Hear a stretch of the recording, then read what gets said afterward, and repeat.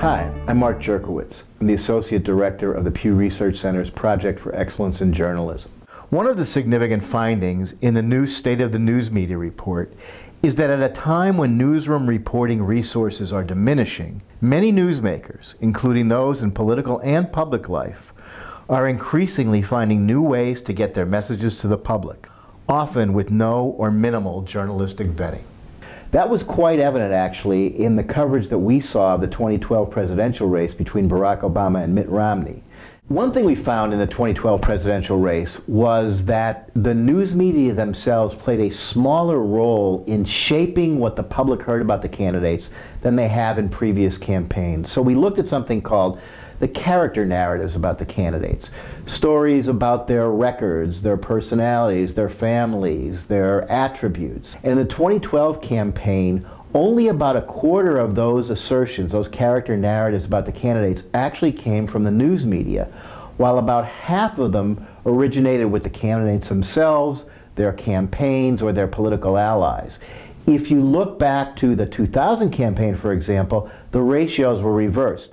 The candidates in their campaigns actually used this leverage to convey more negative messages about each other than we've seen in previous campaigns. In both the case of Barack Obama and Mitt Romney, about 70% of those narratives were negative and only about 30% of them were positive. Why? Because mainly we were hearing what each candidate was accusing the other of. In the case of Obama, he was accusing Romney of being an out-of-touch elitist, sort of vulture capitalist. In the case of Romney, he was accusing Obama of simply not being able to handle the economy. What's interesting is if you look only 4 years earlier, you find a very different tone to those narratives. There was another change in coverage from the 2008 campaign that we noticed this year, and that was the amount of coverage that we would call horse race coverage. Coverage about polls, strategy, answering the question of who's winning and who's losing, and little else. In the 2012 campaign, that was actually down by about a third from what we saw in the 2008 campaign. That despite that, we actually did not see more coverage of the issues, more coverage of the policy debates on domestic or foreign matters than we did 4 years earlier. In fact, in both campaigns, the policy issues only accounted for about 20% of all the coverage that we saw. There was an unprecedented use of social media by the campaigns in the 2012 election.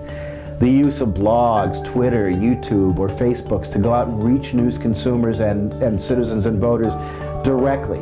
But in the period that we looked at, it was clear the Obama campaign was doing considerably more of it than the Romney campaign. In fact, the Obama campaign posted about twice as many YouTube videos and twice as many blog posts as the Romney campaign. And when it came to Twitter, the ratio in favor of the Obama campaign was about 25-1. One thing that we did notice in monitoring the social media conversation about the candidates in the 2012 presidential campaign is that social media users took a dim view of both men.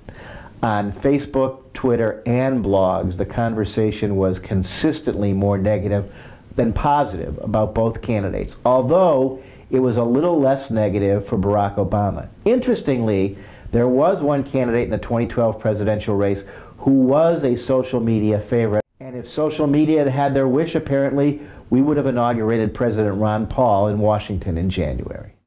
One other lesson that we learned from the 2012 campaign is that while political spending was on the uptick and filled the wallets and coffers of news organizations, the campaign season did not attract bigger audiences. In fact, in local television, where a record $2.9 billion was spent in political advertising, the audiences were down in all three key day parts: early morning, early evening, and at nighttime. On network news, audiences were down during the presidential campaign season in both the evening newscasts and the morning newscasts. And even on cable news, where there's so much emphasis on politics and political discourse and debate, the 2012 presidential campaign season didn't do much for eyeballs. In fact, audience numbers barely inched up, and on CNN, they actually declined during the presidential campaign season. To learn more about what has happened to the audiences and the economics of television news, as well as newspapers, audio, and digital platforms, please read our new State of the Media report at www.stateofthemedia.org.